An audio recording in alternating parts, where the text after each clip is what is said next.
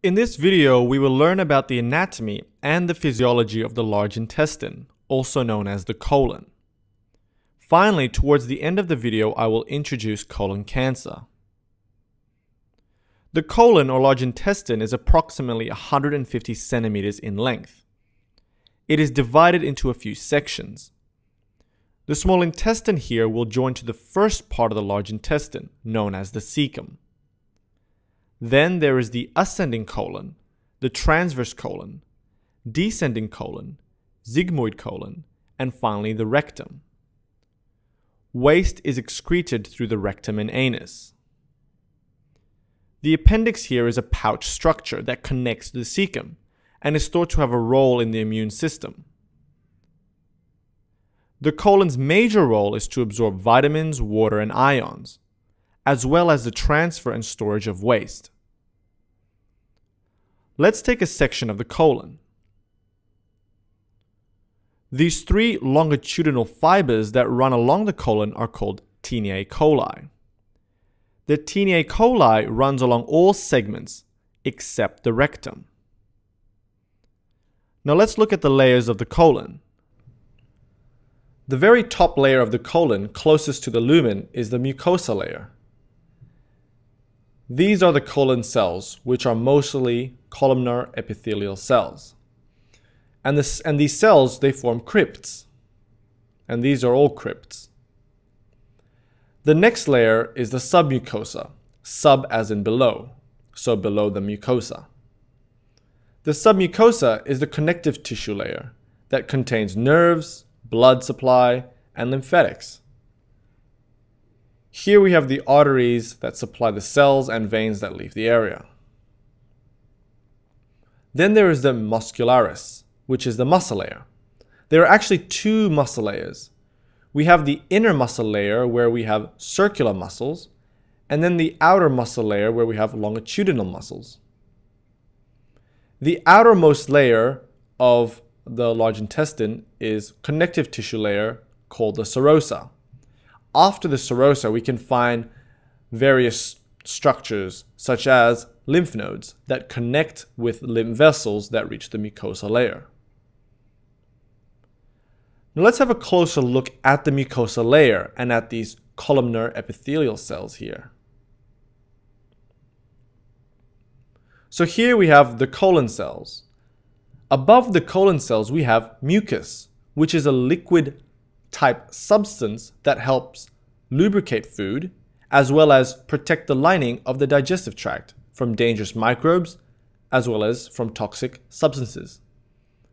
Now in the colon, there is a relatively thick mucus layer and then a thin mucus layer on top of that. Residing above the mucus and within the lumen are bacteria. These bacteria are called the gut microbiota. Humans and their gut microbiota have a symbiotic and mutualistic relationship. The colon cells, they all arise from the cells within the crypts, because within the crypts we have stem cells that migrate up. These transit cells will move up, where they will finally differentiate into different types of cells. And after some time, once they progressively move up, they will begin to shed, allowing new cells to arise from the bottom again. Therefore, you can think of it as a cycle where cells keep renewing. The stem cells will eventually differentiate into four main types of cells. These are the goblet cells that secrete mucus, your regular colonocytes, which are your, again, typical columnar epithelial cells. Stem cells can also differentiate into endocrine cells that secrete hormones and peptides that maintain homeostasis of the gut. Now, in the colon, there can also be Paneth cells that arise from stem cells during development. However, these Paneth cells are confined in the small intestine after some time.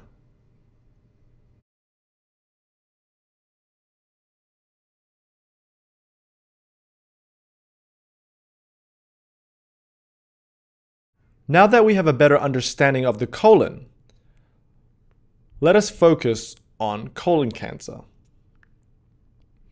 Colon cancer is where there is uncontrolled growth of colon cells, and these cells can later invade other tissues.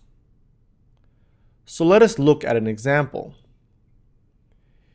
Here we have a colon. These red mushy looking things are tumors. Tumors are abnormal growths. Neoplasia is another word that is used interchangeably with tumor.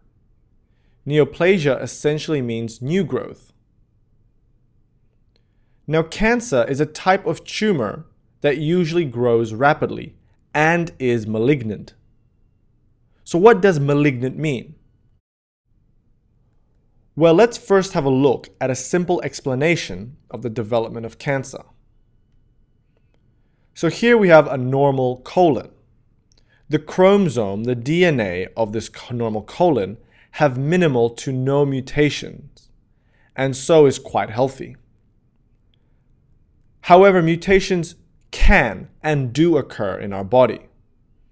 And so this normal colon can develop a benign polyp. A polyp is a tumor, but it is not cancerous because it is benign. Sometimes polyps are called adenomas if they are big enough. Polyps are slow growing, capsulated, and non-invasive. A polyp develops because of possible mutations in the DNA that give rise to them.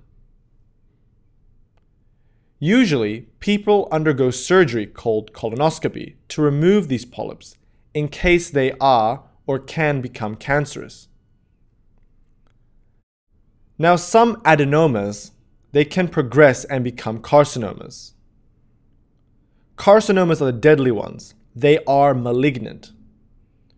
Carcinomas are cancerous. They grow rapidly, are uncapsulated, and are invasive.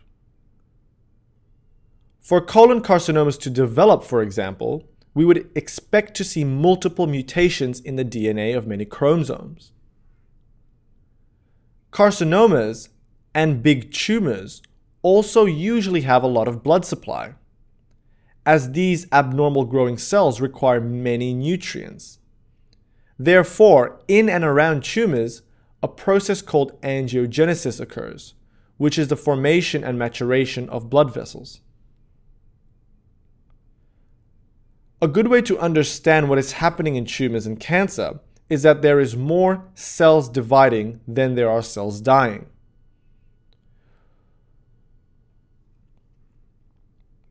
Now let us look at the stages of colon cancer. Some people have different classifications of cancer and colon cancer. This is one of them. Now there are 5 stages in total.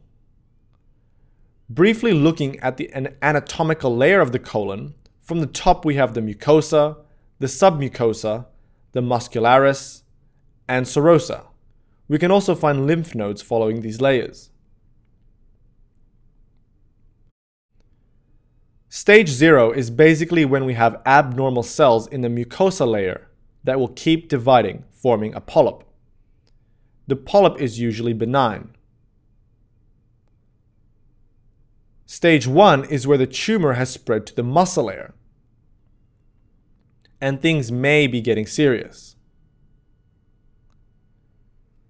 Stage 2, the tumor has spread through the colon wall towards the serosa.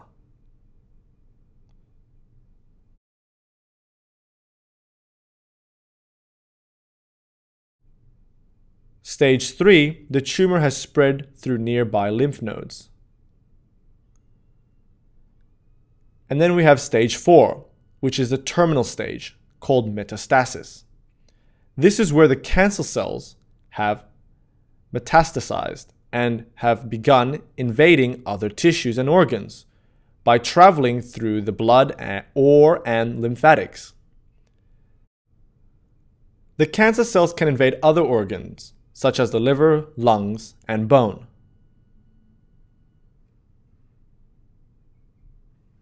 And that concludes the video on the colon and an introduction to colon cancer. There will be another video that will look into greater detail at colon cancer, specifically colon cancer carcinogenesis.